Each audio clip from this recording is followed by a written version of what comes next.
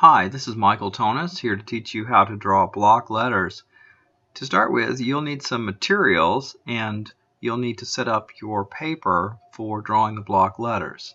So beginning with the materials, I'm using a Prismacolor ebony pencil and a kneaded eraser, and I have also a Sharpie that I'll be using later. So in addition to your paper, you can use a ruler to set up these lines, and I've created them 1.5 inches with a 1/4 inch gap. So you may want to pause for a second and set up your paper before we begin. Now, let's begin with the A, B, C, D, E. We're going to have to place 5 letters on this first line. So we're going to find the center, being the C, and we're going to go ahead and draw that C right here in the middle of our row. And then we're going to move over a little bit to the right and draw a D and an E, just like that. And we're going to work backwards. We're going to place the B and the A. Now that happened pretty quick. Feel free to stop the video and go ahead and fill in that first row. Same thing here with the second row. We're just going to move right along, and we're going to find the center, and to the left we're going to draw the I. Nope, in fact I didn't get that to the right place. The I should be on the right of the center, and the H should be on the left of center.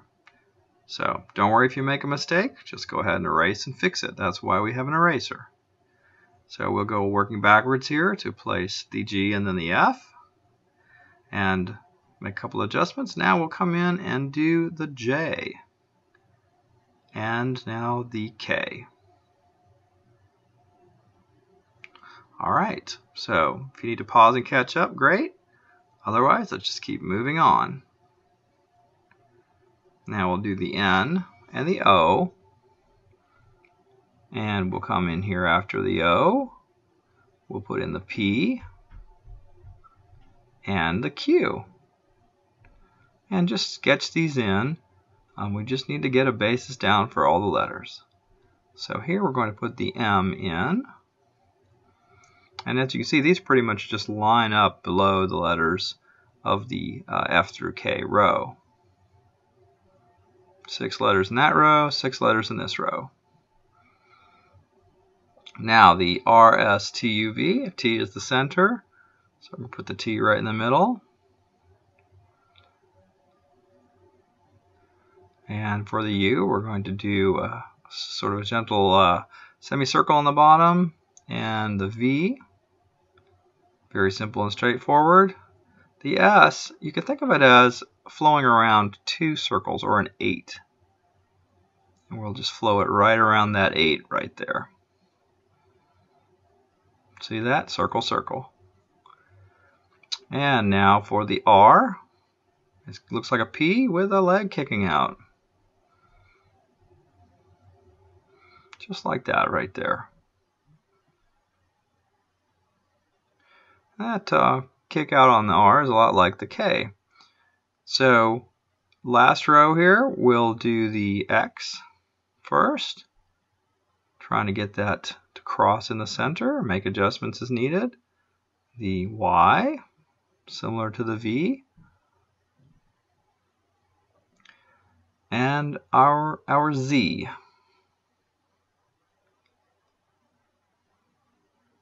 And come back here and place the W.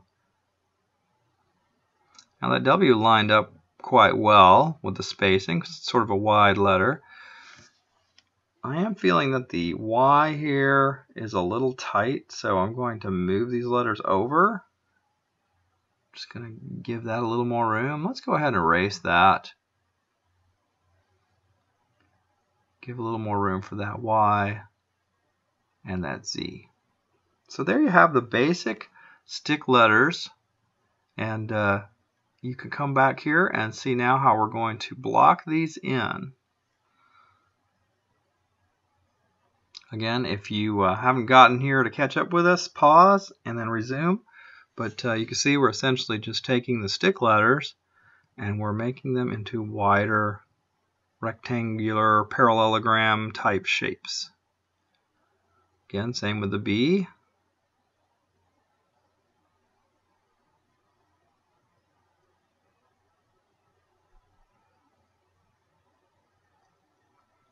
that small center there of those shapes. Now for the C, just kind of roll around there and make a small circle in the center. Now we've got to cut across here. But I think we're going to cut across a little bit of an angle like that, both downward and both up and down. Alright, the D is pretty straightforward also. We've got a rectangle here, and then we're going to find the center of that. Let's see, we're looking at the thickness of that. It should match the thickness there, and it looks good. And now we're going to come around, and the center of that's going to be basically a half circle, something similar to the center of the C right there, like half of the circle of a C, center of the C. Alright, the E, moving right along. Again, it's a rectangle with a couple of rectangles sticking out to the right. And then one smaller rectangle coming out the center on the right.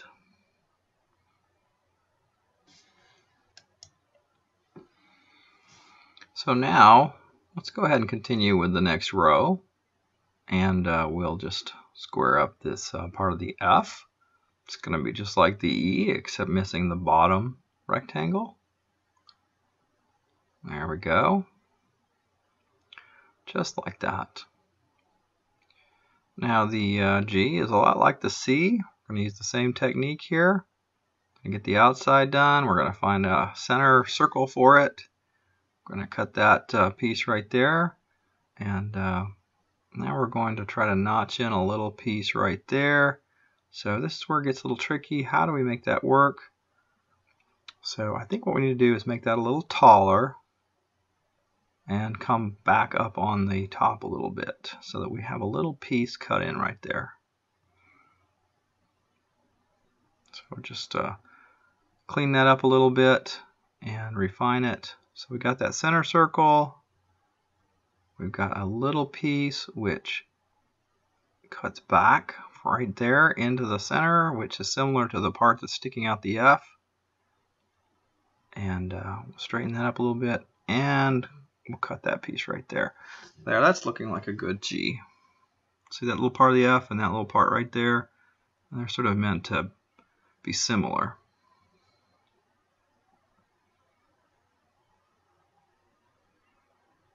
Alright, now for the H, this one should be an easy one. Got a couple of vertical rectangles and a little horizontal piece coming between them.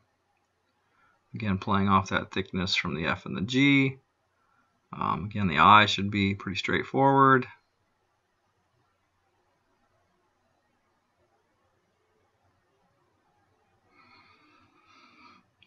Alright, now for the J, we've got to figure out how to get this little tail on the J.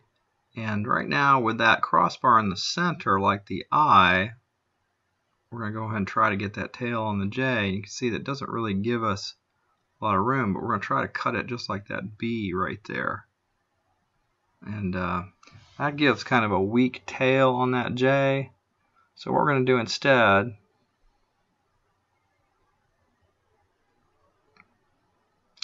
so we're going to get the tail right, and we're going to cut that little hook in there that's a lot like the B, and then we'll move the straight up and down of the J over slightly. Pull that a little bit off center. Alright, now for the K. Got our vertical rectangle. And now we've got some angled rectangles coming out. We're going to move right up to that line, come over and come back down.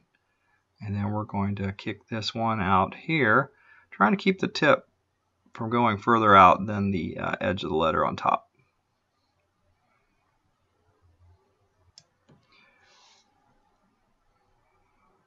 And there we go. We have the L done. Now let's come in and do the M. We're going to need to leave a little room in the middle for the middle part of the M. So we're going to make this letter just a little wider. And I'm going to go ahead and secure that little V right there, and then fill in the bottom part of that. Excellent. Now the N. Got the two verticals.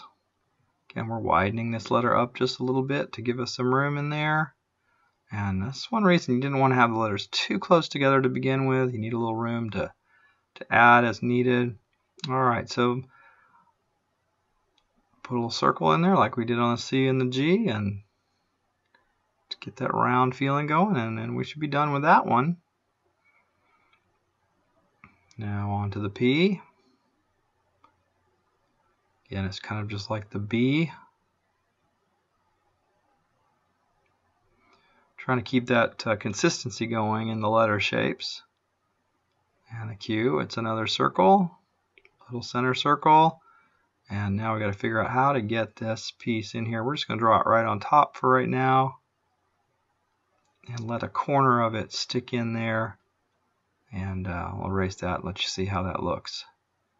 So we're just going to have that little corner piece right in there. Alright, now down here for the R. Kind of like a P with a K kick on it.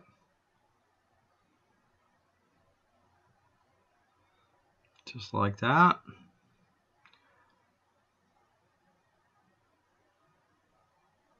Just looking to keep the shapes similar, common shapes with the other letters. Okay, so remember those little circles we had for that 8? Well, we're going to go ahead and draw some centers and use those to piece together this S right here. You can see how easy that is, right like that. Piece of cake. S's used to be really hard until I just figured out really that you just had like an 8, and you just needed to let those curves flow right around from one side of the 8 into the center circle of the other 8. Alright, T, a very easy letter. Nice after that S to have an easy letter. And now the U, we'll just do a little curve there and a nice gentle curve down at the bottom. And the V, also a pretty easy letter. It's kind of like an upside down A, so we want to have it have the same sort of form going. We'll go ahead and pull that line down to the bottom and see how that works right there. And there you have your V, just like an upside down A. Alright, one more row to go. Really, it's just a bunch of rectangles and parallelograms. So here we have the W. We're going to go ahead and let that come all the way down. And it's similar to an upside down M, but you can see that the way the angles are, it's different. So we'll just fatten this up here, just like that. Clean up those bottom edges. Let's erase some of the center part so we can look at it and see if it's got the right shape. And it's pretty good. So we'll go ahead and move on to the X.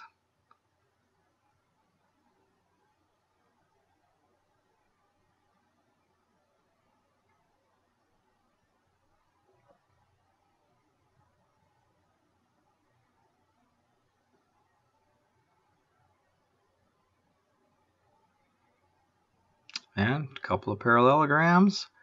No magic there, just some drawing. And the Y, a little tricky, but just keep working those thicknesses.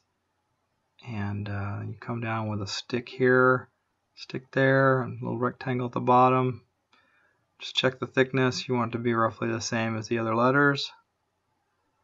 And last but not least, we've got our Z.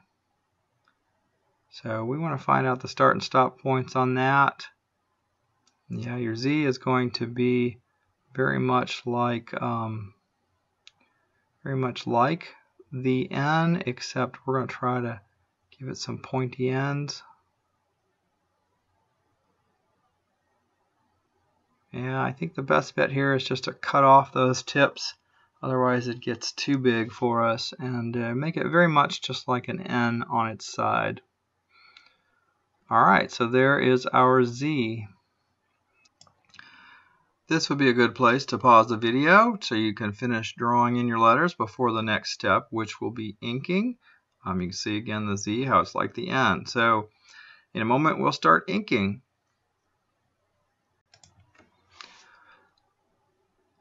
Okay, here I've got a Sharpie pen and I'm going to just start pulling these lines.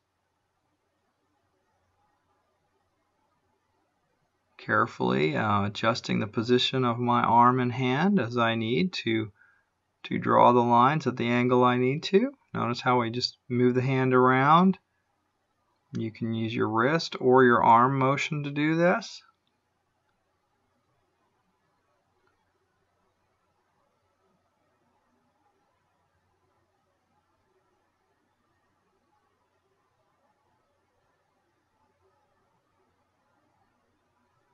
Gently flow around the B there, and let's then make the smaller center parts.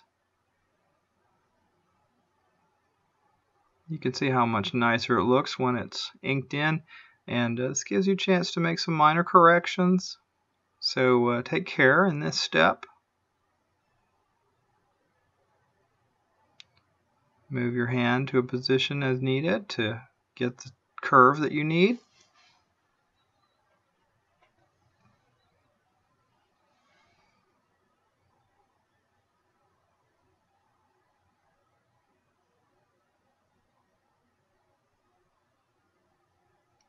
And you can see this curve of the D I'm doing in multiple stages, positioning my hand each time to get the part of the curve I need.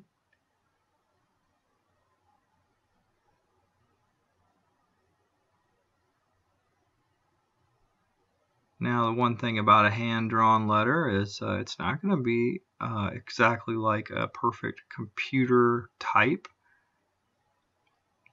but that little bit of extra imperfection, a little bit of imperfection in the letters helps it have a warmer feel to it. So you just keep practicing. If you find at first you don't succeed, then just try again.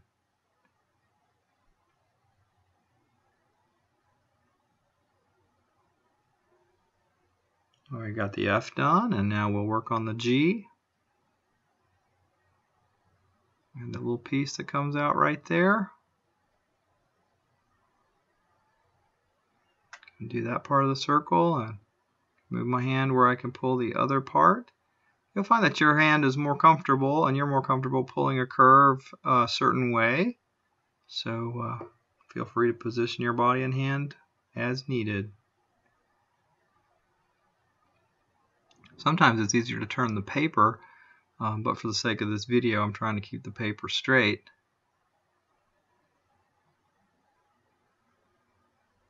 But it's certainly okay to do that. Okay to move the paper as you need to get the angle you need. Alright, that H was pretty easy, and the I is a lot like an H on its side, so it's going to be very much the same. Do the verticals and now the horizontals.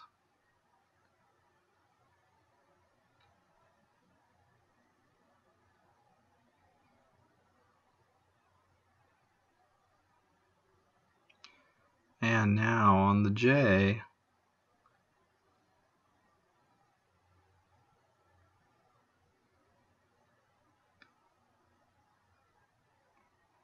finish up this top first. See if I can pull this little curve now. Just move nice and slowly around there.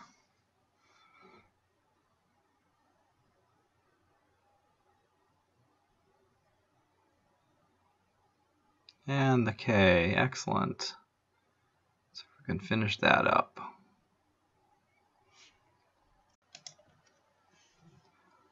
And let's go ahead and finish up the horizontals on the K, and we'll have that row done. One more piece right there. Alright, moving on to the L. Do our verticals and our horizontals.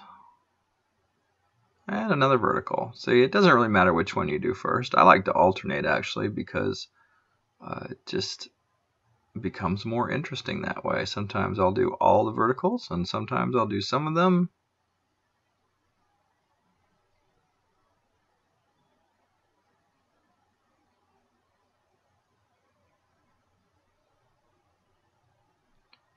And now fill in the horizontals on the M. And I really like the way that M looks. It's a friendly M.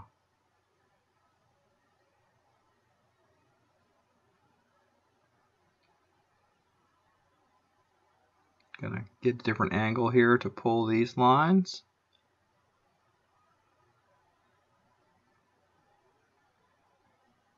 And go ahead and finish up that N. Alright, so here's a little tricky one, the O. The center, I can use my fingers and just cut those curves like that. On the upper part, it's going to be more of a wrist and finger combination. And I'm going to pick up and do basically a quarter of the circle at a time. And reposition each time to do the other quarter. And that's pretty good. That bottom quarter was a little flat right there, but I've already inked it in, so I'm just going to roll with it. I can tell you that just takes practice, practice, practice.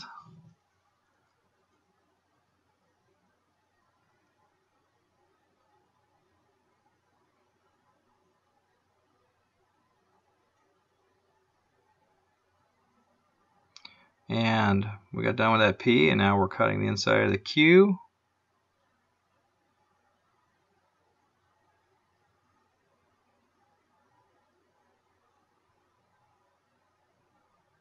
And I like the way that Q looks too. So it's very much like the O, cutting part of the circle with a different angle each time. So excellent.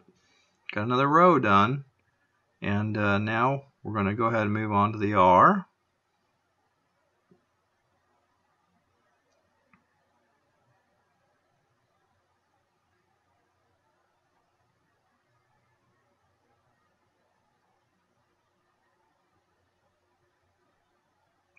So again, anytime in here, if you feel like you need to stop the video so you can do the part of the lesson and then turn it back on, then feel free to do so. This video is to benefit you, and you can take all the time you need to do this. So you see here how I'm just doing one part of this at a time. You want that hand to feel comfortable.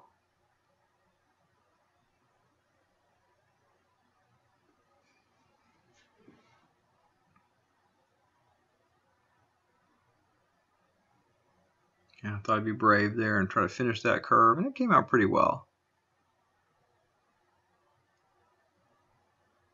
T, an easy letter after that S again.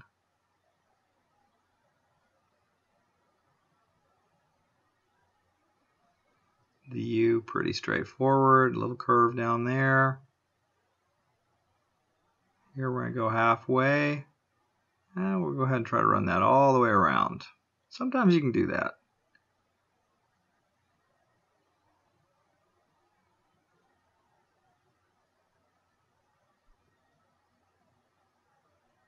The P, a pretty simple letter. Really, the rest of the letters going forward, I think relatively easy compared to some of the rounded letters we've had to tackle. Just taking care to do one little piece at a time here.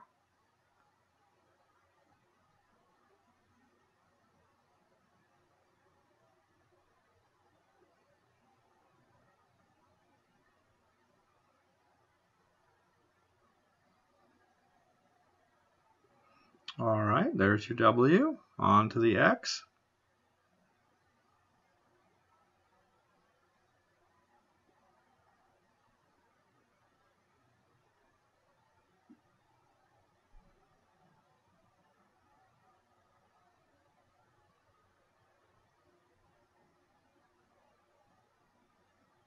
And just filling in those horizontals.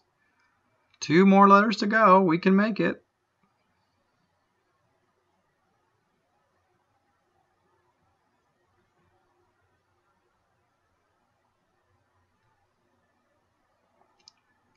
Almost done with the Y.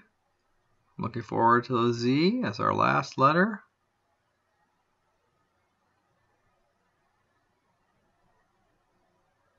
Here we go. Horizontals. I like these diagonals.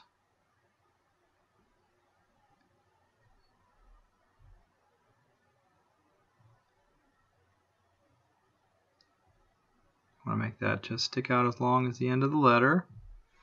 And there's the Z. So basically there we've got our whole alphabet. I'm just looking over each letter to see if we missed anything or forgot to fill something in, and just all the way A through Z. So now we can put that Sharpie aside, and we're going to use the kneaded eraser and go ahead and erase the pencil lines. And you can see how nicely this cleans up.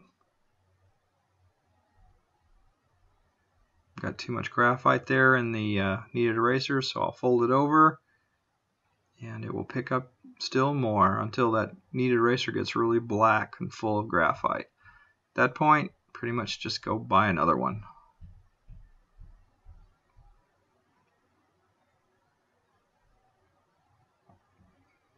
And for the most part, it doesn't leave much eraser garbage. As much as I'm erasing here, I do have some. Dust that off a little bit with my hand, although a paintbrush would probably be a better way to do it.